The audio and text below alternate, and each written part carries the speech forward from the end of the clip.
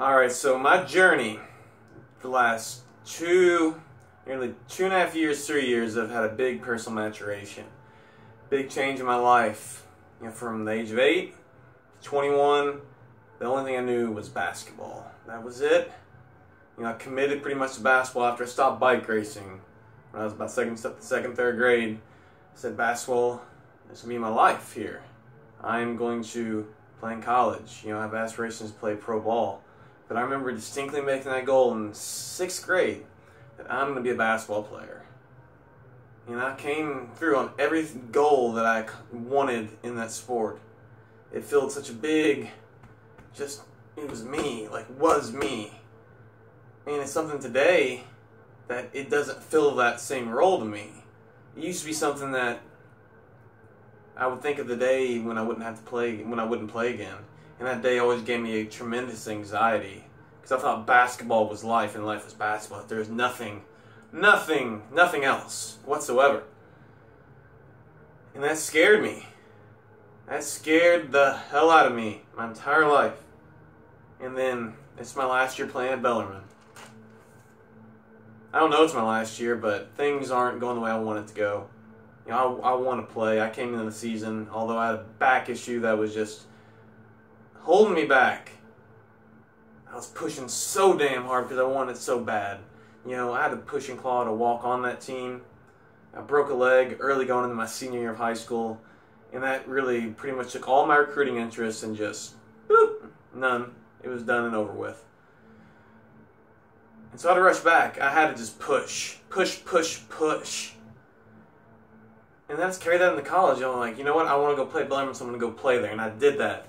Granted, my career didn't go the way I'd wanted to. I feel like that back issue played a big role of it. And I think some things don't work out the way you envision, so that you maybe get bumped over to this path that you're really supposed to be traversing, which is a path I'm traveling now, which I'm trying to kind of articulate in this my journey piece. So my last year playing ball, back hurts, I'm not getting the playing time I want, the playing time I think I deserve.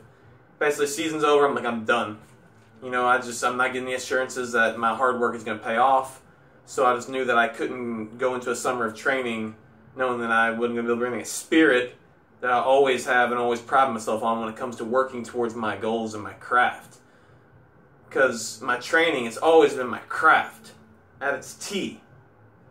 And so then life opens up for me. Like, there's no basketball. And in my mind, I have this idea that, I'm going to sit out the year, graduate from Bellarmine, and then go play in grad school somewhere else where I'll go play against them. And, in my head, I was like, I'm going to go put it on them, But in that process, I'm playing a lot of poker. It was filling that competitive void for me as my body was just my body hurt, my body needed a break. And I realized that my old training habits were just dumb for this new endeavor because it broke my body down.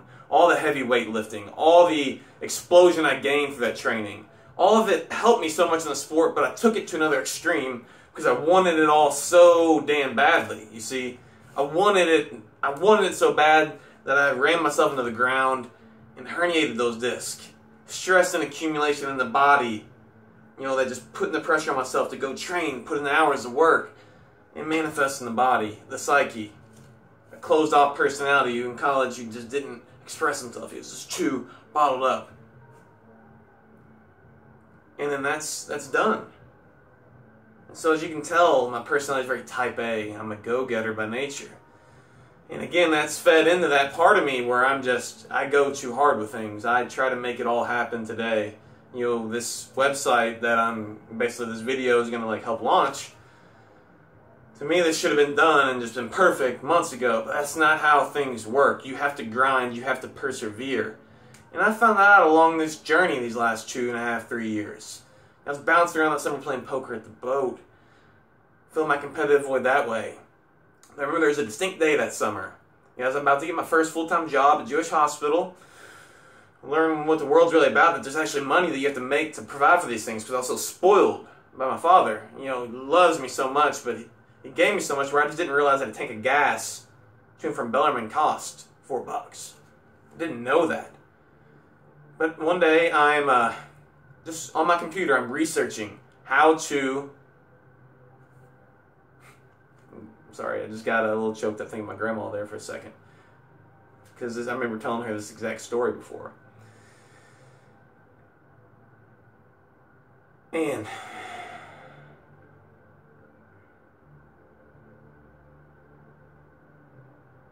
I was on the computer one morning, just not getting with it, you know, because I don't have anywhere to be, I don't have a job. I just really got this guy to go play poker at some point. That's where my head is. And I'm just looking around on YouTube, because my last time playing pickup ad Bellarmine, and I got a turf toe injury. And my toe was just bothering me really bad, and so I was looking up stuff on YouTube, how to fix that, you know. Just what can I do to make this feel better, you know. And then I get off on a London Real video with Kelly Starrett. Supple Leopard guy. Just read his stuff on mobility work that previous spring near the end of my career at Bellarmine, and it was like hitting home because my body, that's what it needed, was just pure mobility work to just feel better. So listen to that interview, and he name dropped some people, and I'm like, I value this guy, I value his opinion. He name dropped who he was reading. He mentioned a guy named Tim Ferriss. So my next day at work, you know, at a job, I'm like, whoa, what's a job? I'm researching this guy. I'm like, man, this guy's deep. He's got a lot of cool information. And I was just learning, and I was invigorated and passionate about it. So on a whim on my way home, I decided to go by the library. I'm like, no, maybe they'll have his book. You know, maybe they'll have his book. Or one of his books, I'm sure. Well, they had all of them. And I was pulling the last one off the shelf. I found Kelly Starrett, his newest book, which I didn't know he had released. The same guy who got me on this tangent for Tim Ferriss when I was looking for this turf toe stuff. Kelly Starrett just popped up. That book was Ready to Run, dealing with foot and ankle and a lot of lower downstream things with the body that would play right into my ability to heal my toe. And to me, that was like a sign from the universe, sign from God, Spirit, however you want to define it. Like, okay, follow on this path, Billy. And since then, I've gotten into jiu-jitsu, just learning, opening myself up to the world. Just life has changed. And I'm referring back to some notes because there's so much I want to cover and get to. And I know I tend to go off on tangents. But that was just a crazy experience. Senior year of college, man, it was just invigorating. I was reading books. 30 plus books I think I read my entire last year of college outside of class. I had school down to a T. It was me just discovering myself, finding out what else I was interested in other than basketball. The ability to drive down the road and be like, wow, it's beautiful out here. I'm not rushing to practice. I don't have to get to practice. I can look at the sky and be like, oh my gosh. Because before I'd be so caught up in well, I gotta get to practice. Gotta get to practice on time. Gotta get this back loosened up because it hurts so damn much. Stress in the mind, stress in the body. And that had been released, at least partially. My body wasn't healthy yet. But I'm training. I'm invigorated. I'm passionate. And then I graduate. And during that time, the parents were want me to go to PT school and all that. And I found out a couple summers before that, when I was doing my observation hours, they're like, no, I don't get to work hands-on with people as much as I'd like. I do a lot of paperwork. And then seeing it in the hospital too, I'm working, I just see the healthcare profession. I don't like the paradigm. The paradigm is let's get you to this midline, let's get you to this baseline, okay? Let's get you to this point. Let's get you to this midline, let's get you to this baseline, this point to where you're average, you're status quo again. And I feel like I'm in the optimization industry. That's what mobility is about, is optimization. I want you to feel your best, balanced health, mind, body, spirit, because that's the kind I'm drawn towards and attracted to. And I subconsciously, I think, bombed my PT school interview. I remember that, going in there, I just dressed like I was going to play golf. It looked nice, but I wasn't going to wear the suck it up and wear the shirt and tie thing. No way. It was not happening. I got waitlisted. I think they saw, he has a little bit of an attitude. He didn't want to be here. God, I don't want to be here. My parents want me to be here. And then, week of graduation, I found out you got accepted. And I'm like, we start in 2 weeks. I'm like, oh, son of a bitch. Do I trust the gut? And I was telling me, no, you're going to go to U of L for grad school next year because you're going to get this grad assistant spot. You can kind of then start working on what you want to build there.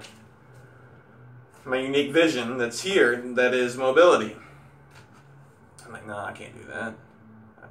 I remember turning down that spot. I'm like, okay. And that summer, I enjoyed the hell out of myself. I put no pressure on myself. I learned, I trained jiu-jitsu, read books again some more.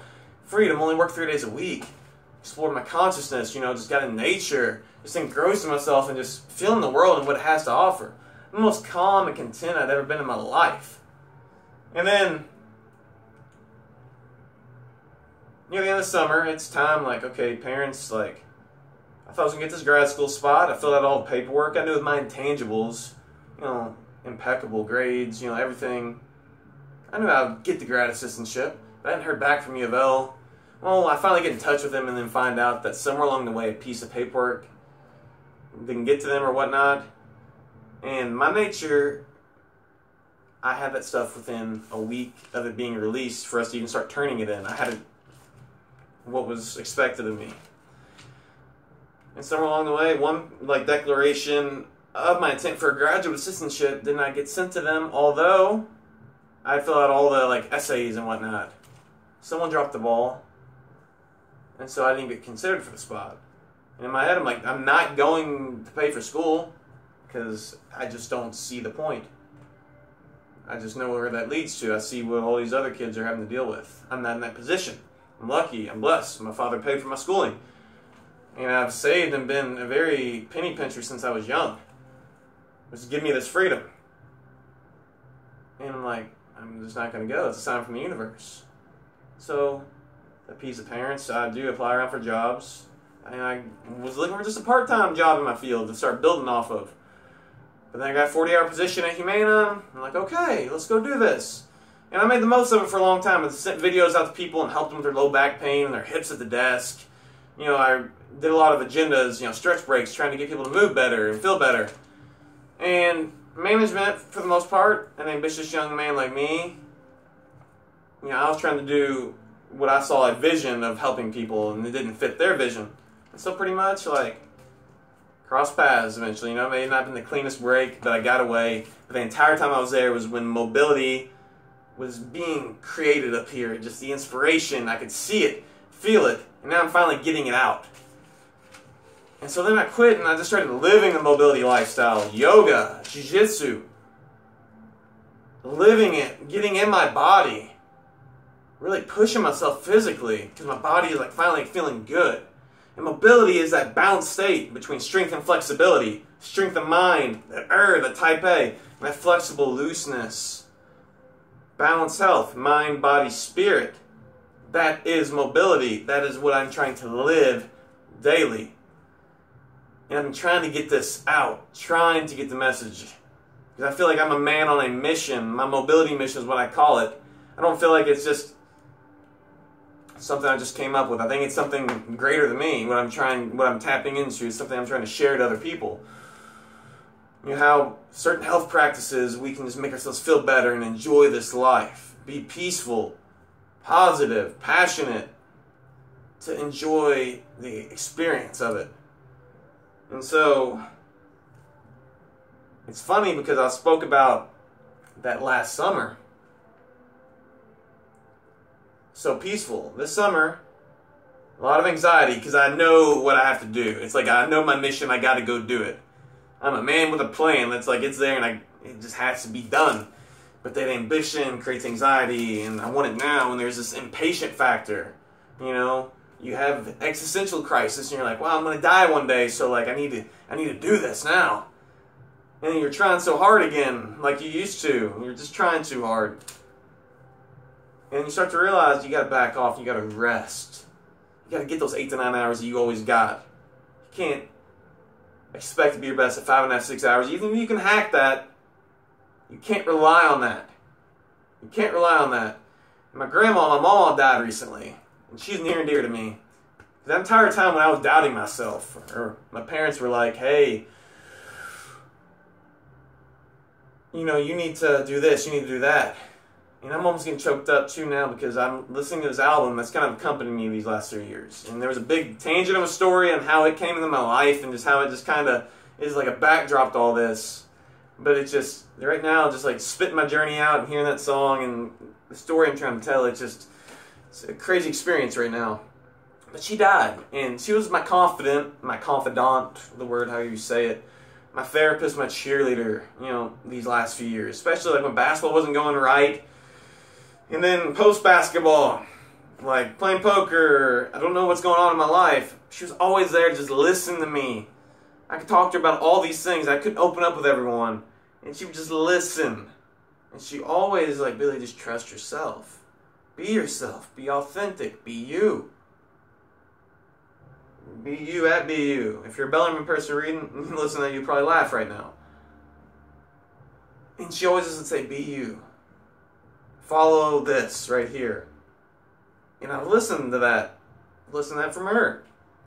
And now, like, this is happening. You know, the mobility mission, I'm doing it. And I would like for you to, if you are inspired or drawn to what I'm doing, because I know this is like just talk right now. This is like, oh, I'm sharing a story. But I live what I do. I love what I do. I'm passionate about what I do. And through this site, hope you to get a glimpse of what my life is about, what I'm living, what I'm looking to share with the world as part of my mobility movement. I hope you can join, guys. If not,